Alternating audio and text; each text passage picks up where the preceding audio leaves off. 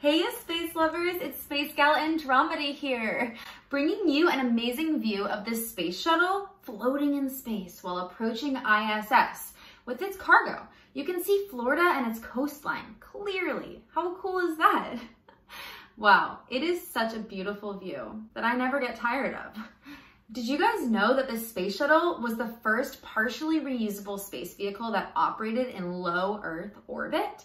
Space shuttles started their operations in 1981, and NASA decided to retire them in 2011. Wow, they served us for almost 30 years with a total of 135 flying missions. When they were operational, their contributions are unforgettable. They launched many interplanetary probes, launched the Hubble telescope and many satellites, and more importantly, they contributed in the building and maintenance of the International Space Station. Amazing. There were 4 fully operational space shuttles, such as Columbia, Challenger, Discovery, and Atlantis. Columbia and Challenger were lost in 2 different accidents, where a total of 14 astronauts lost their lives. If you like learning this information and this excites you, don't forget to subscribe and share this video with your friends. I'll see you in the next one.